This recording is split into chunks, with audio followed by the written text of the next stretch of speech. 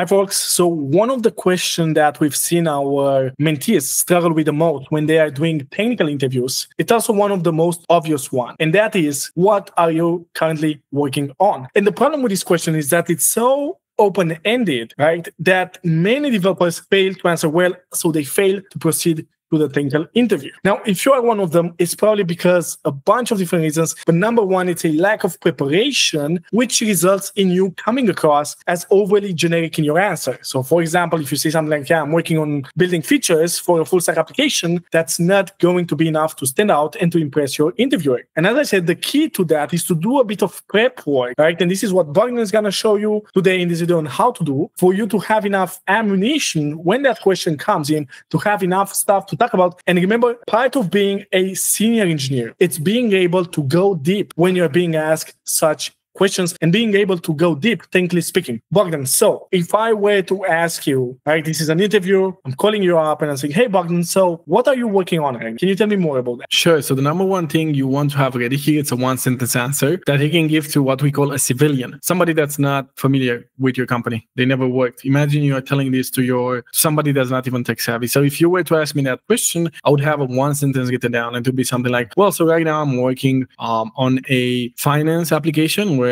our users can basically make payments online and see the payments in their, in their mobile app. For example, that we are building with React Native, and then we make a little poll, right? And usually the interviewer will ask a bunch of follow-ups, but you really want to have a one sentence description of the product and what's the value for like the end user. So that would be number one. Now, normally the interviewer will developing on this very same question. So they would ask you things like, okay, so what's your team size? And again, you want to make sure you write this down. So how does your team look like? That's what they usually ask. Or can you tell me what's your role in the team? And here we want to say things like, well, we are a team of 5 developers, let's say 3 front-end developers, 1 full stack, and a back-end person. We work together with a dedicated product manager and a designer, and we are a cross-functional independent team. So basically, we release our features independently. We organize ourselves in 2-week sprints where we have refining sessions on backlog. Then we decide what tickets we will commit to in the next sprint. We assign effort points and story points, and we make a sprint commitment. As we deliver our tickets, we deploy continuously. So we don't deploy at the end of the sprint. The bottom line here is you want to know how your team is organized. And it's a combination of the description of the team and a combination of agile practices. Now, the most common thing people tell us and the people we work with is that you might not be working in an agile environment. I was in that situation myself. You might not work for a very professional company. It might be chaotic. In that case, you want to write down the status quo and then inject a bit the best practice. So you always want to present your experience in a way that it does show that you know best practices. Then just tell them, well, I'm kind of just picking up tickets from the sprint. Okay, so before we move on to the next part, let me write this down. This will typically happen in a hiring manager interview or one of those question round interviews. So the first thing we want to always have ready, it's like the what are you working? And here you want to write down, kind of the product and the users. And so, a bit about the sector and the company, but it has to be clear in very short, easy to understand sentences. What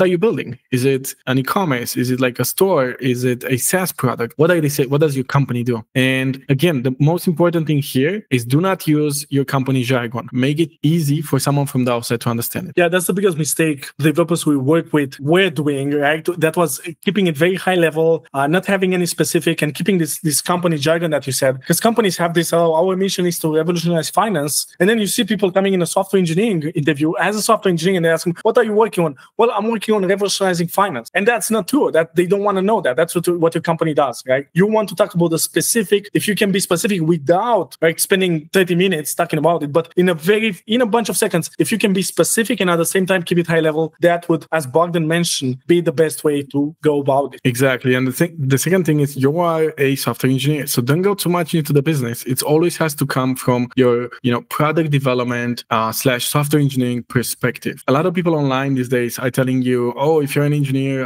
you should make sure you know the business and so on. But if you talk in too many business terms, they will think you're not a real technical person. Now, a natural follow-up, and in most cases, the follow-up on this would be, can you tell me how does the team look like and your role? And here you want to have ready some numbers, like what's the team size? How many software engineers are in your team? Are they focused on the back end? Are they focused on the front end? And usually a lot about your agile process. And so here, you don't want to be vague. You don't want to say, well, we're using agile methodologies. You really want to be specific and write this down way before you start interviewing, which is, hey, are you doing 2 weeks sprints? Are you doing Kanban? Are you deploying continuously? How do you estimate? What are the typical meetings? What is your routine? Do you have daily stand-ups? And what software do you use even? So, and again, you want to summarize this in a sentence and say things like, well, so right now I'm working in a team of 5 software developers or 5 engineers. We have a dedicated product manager, we have a dedicated designer, and we organize ourselves in 2-week sprints. We release continuously, and we usually,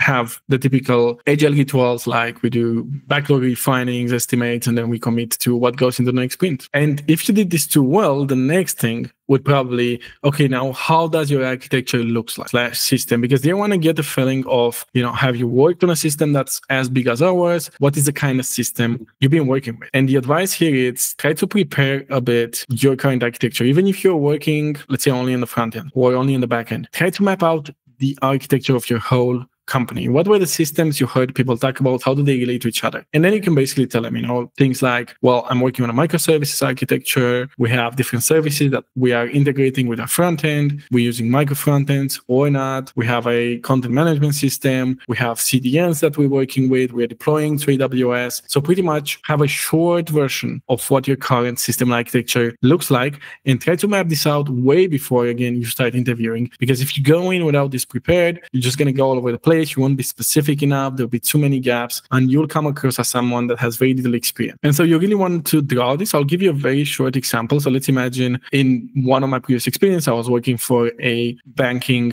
application, right? So I usually have a front end, but of course, we're building this in a scalable way. So people never go straight to the front end. They might have a CDN that's kind of delivering this front end application in a scalable way. So you want to draw that too. And again, do a bit of a system design exercise with your old company. So when a lot of people, when they go into system design, they think, oh, I need to know all the, super highly available AWS or Amazon use cases, or how did Google or Netflix build what? Most of them don't even know what the current company does. And that's way more important. So we have our front end, and usually there's a fleet, it's one or several backend services. So we're going to have a bunch of backend services here. You might have an API gateway. Again, everything you can take from your current architecture. Bogdan, just to clarify, we are sketching out by ourselves. This is an exercise that they should do by themselves before the interview, right?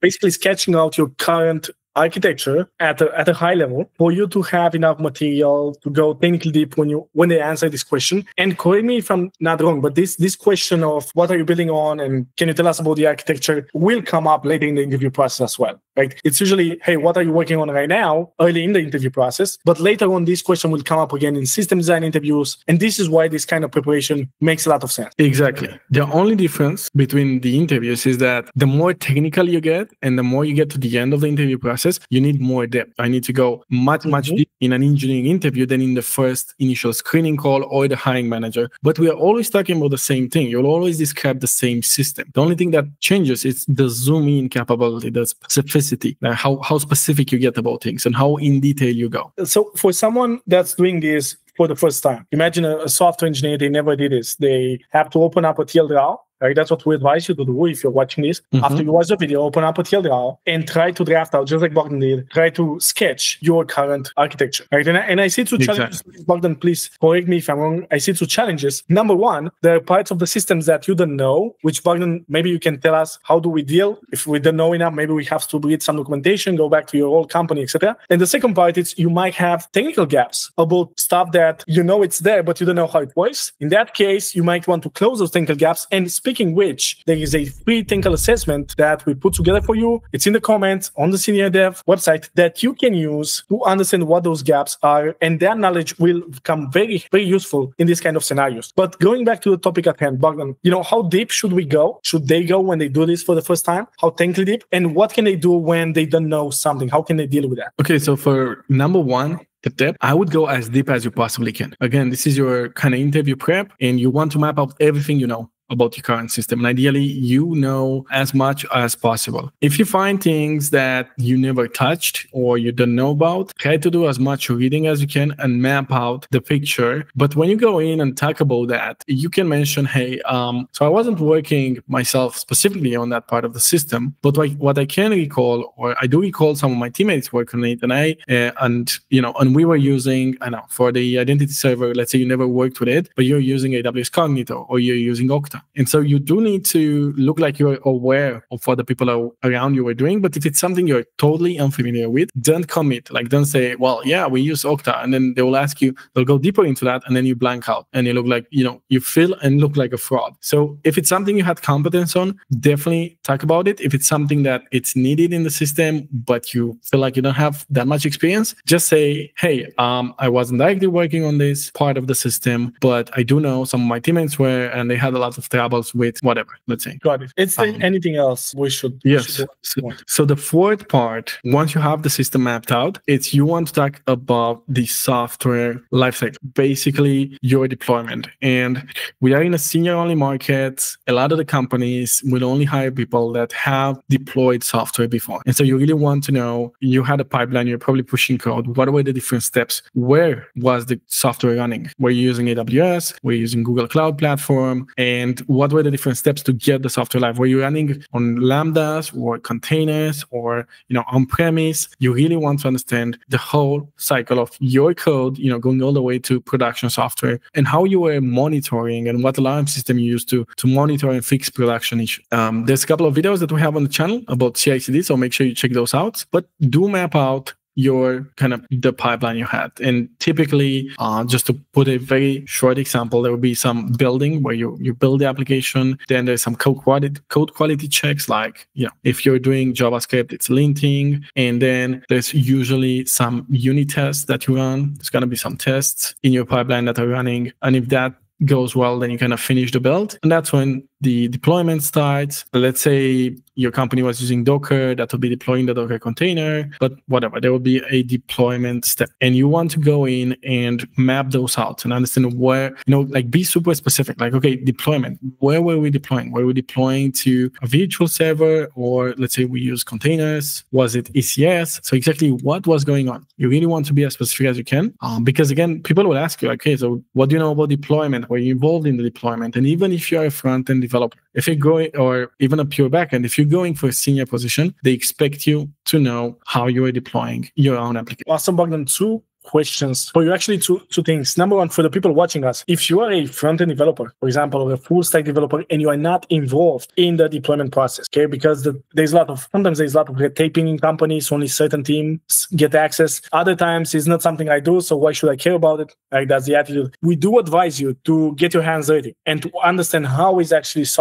your software, the app you are building, being shipped to production after you commit your code, right? Number one. And number two, Bogdan, what if my company doesn't have a proper deployment pipeline? What if, they're using an FTP server? How would I deal with that? So if you're never involved in this, or your company didn't have a proper process, then the best way that I would recommend is create a free account on GitLab or any of those platforms and try to do a very simple deployment. If you're a React developer, deploy a React application to AWS and try to do a bit of research and see how could I deploy it and build a small kind of proof of concept around that. Because really, it's a bit of a chicken and egg problem. And if you've never done it, companies will be very reluctant to even, give you the position, but also even if you have the position, give you the ability to take that responsibility. So you need to do it yourself. And it's not as hard. It is a very intimidating part of the process, but it's not as hard as it looks like. So go ahead and just take, a simple app that you had and try to deploy it. The lifecycle mapped out. Try to have a pipeline that every time you push code, it does all those things automatic. But if you've never done it, you need to start somewhere, and it's better to start now. And finally, if you had all these mapped out, you're already ahead of 90% of the people. But what will happen is that in a specific, more kind of technical interviews, like the question round, or when you're interviewed by the engineers themselves, they will go more specific into API design. And mentioned, a lot of people, when I say API, they think REST API. But when I say API, I mean, what were the different interfaces in your system? So if you were consuming backend APIs, were they REST, were they GraphQL, and how do they look more or less, right? So we need to know, okay, were you using, this is a bit more of a detailed component design, but were you using REST, GraphQL, and were you using, what kind of databases you're using, and were you using like kind of event streaming, all these kind of things.